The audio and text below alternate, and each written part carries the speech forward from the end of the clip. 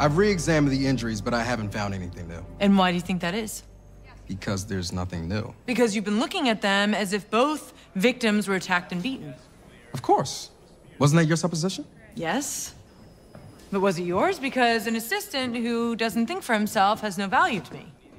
Okay, but I thought that No, you didn't. That's the point.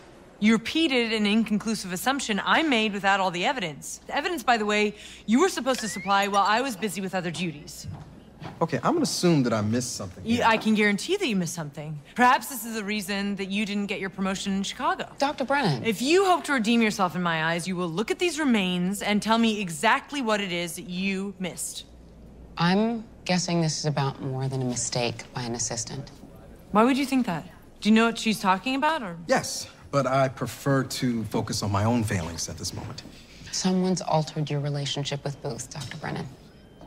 Do you mean Hannah? Yes. Whether or not you're happy for him, you have to have feelings about it.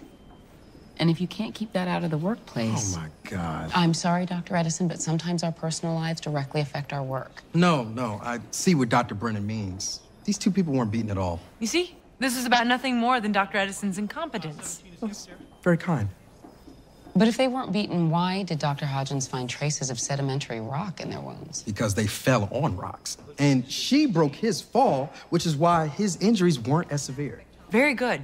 You see, I was merely helping Dr. Edison to be a better scientist. I apologize, Dr. Brennan. Accepted.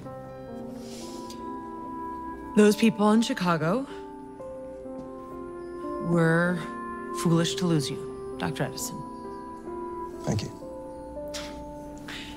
It's actually quite amusing to think that Hannah could ever affect my work. Oh. Oh. Oh. Oh.